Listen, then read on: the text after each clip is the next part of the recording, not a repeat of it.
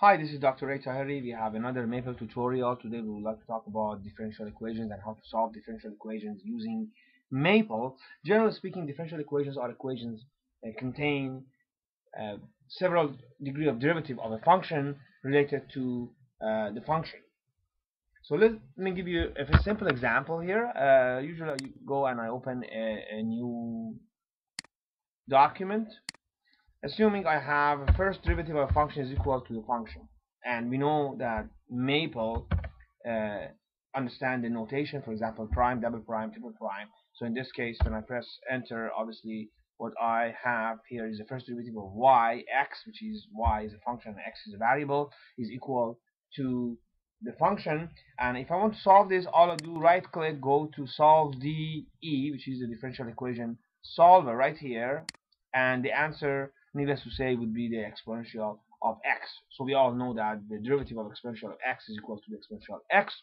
Of course, when you solve a differential equation, you often come across that you have a constant, and this constant value can be calculated by knowing the boundary conditions.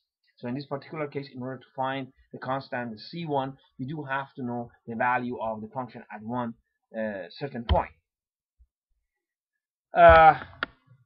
If I write here y is equal to 2e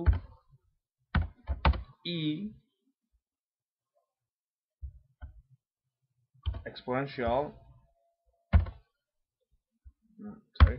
2ex, go here, 2 to the power x, and this is my function. So if I want to find the first derivative, you can see these two are equal, and that shows that the calculation and this answer of this differential equation is correct. I can write here z 1 2 3 triple equation is equal to sine x, and this is exactly what I meant.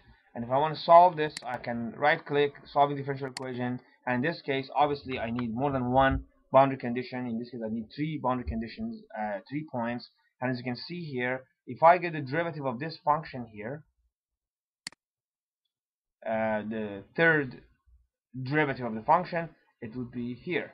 So we can simply go and we can exercise that. If I call let's say hx is equal to, so cosine x, for some reason the computer is slow because something else is running in the back, plus half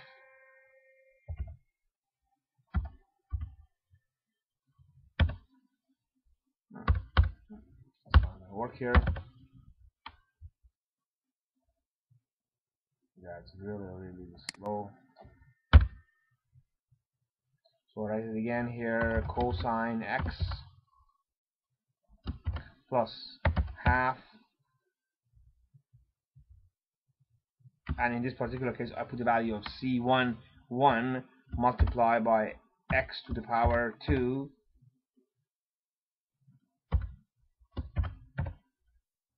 plus I put c2 2 multiplied by x, and I put c3 minus 5. So this is my function,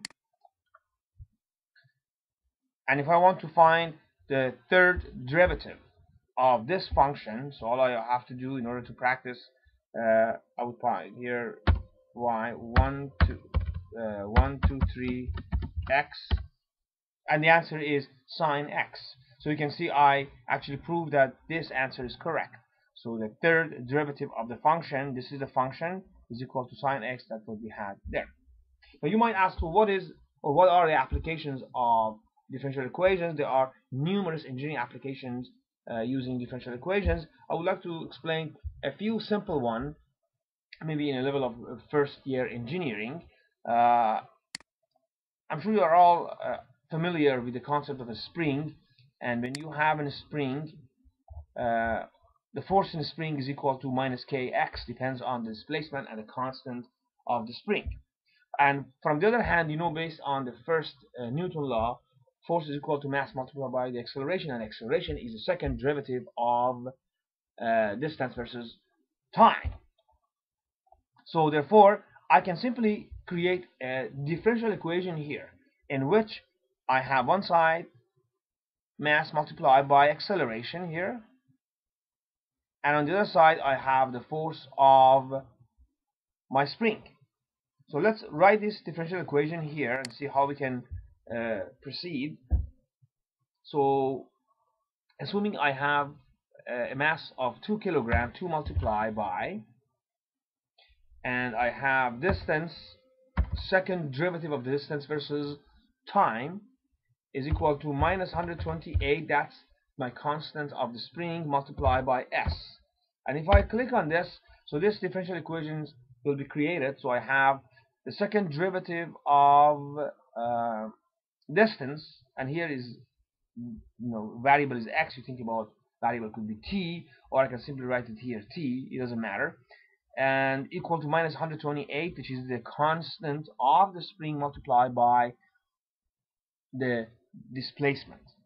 And here you right click, you want to solve these differential equations here, and the answer would be right here.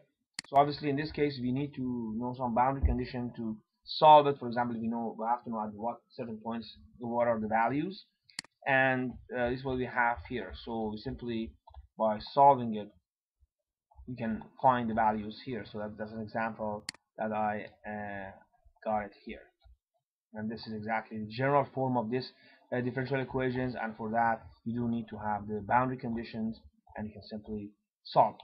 Now let's just add to the level of complexity and think about a damped vibration, or a simple spring that it actually been stretched, but it been stretched in an environment, something like, just use this, something like a beaker with water. So of course, aside from the spring resistance, you have a resistance of your medium, water here. Or simply can think about a damping system used in any kind of shocks in various engineering components. So in that case, you do have these two terms. The term is MA, and you do have the spring, but you do also have another resistance, which in that case would be this term here. And this term, they have a constant value and the first derivative of the distance versus time. So as you increase the distance that this weight travels through this beaker, the force is going to be increased. So how do you write this as differential equation as is written here, right here? This is how it should be. So we have this part, and these two should be equal with this, so, or similar to this one here. Now, and let me just write this differential equation here using the same. So I would write here 2 multiplied by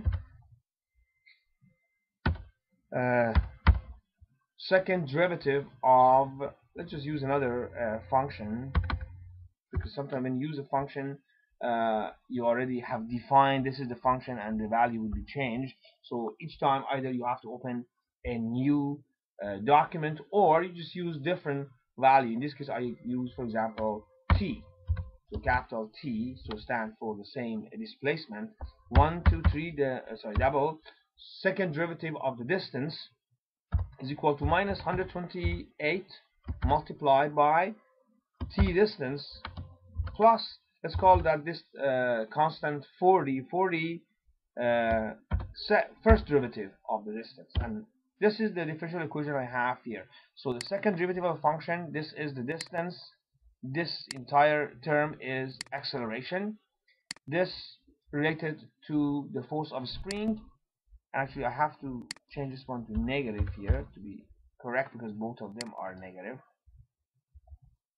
This is here.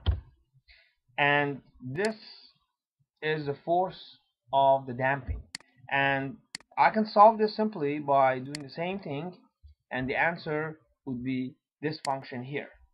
Of course in this particular case again I have to know the boundary condition, and this has been done here, so you can see that this is the function that you have two values here, and the values are given for these two here. So this is the equation that you have to actually, the auxiliary equation you have to solve, and the answer is -4 and -16 for this.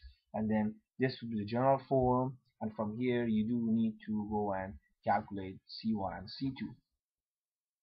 Now, if you want to go a little more advanced level, so you can add into this element of vibration. And if you add element of vibration here, not only you have acceleration here, you have the force of damping, you have the force of the spring, you do have also another force here, which is a function of time. So if I want to make that, so let's just continue here. I call it 2 multiplied by capital K. This is the distance, is equal to -128 multiplied by K minus 40 multiplied by derivative of right here, sorry, K prime, and I would call it minus this vibration force as well. Just make it 2 multiplied by K cosine K. This is the differential equation here. So again, let's just reiterate here. So this is acceleration. This is the force in the spring caused by spring. This is the damping, and this is the vibration. Of course, the answer of that could be much more complex. And if you want to solve that, you end up an answer with several variables that in that case you have to define, and it may take a few minutes. In this particular case, actually the answer is not the real value. You have imaginary values here. So perhaps in this particular case you might not find an actual dynamic translation for this equation here, but just to show you, so we can add several layers of complexity. So this would conclude our tutorial on how to solve differential equations using Maple. Thank you very much.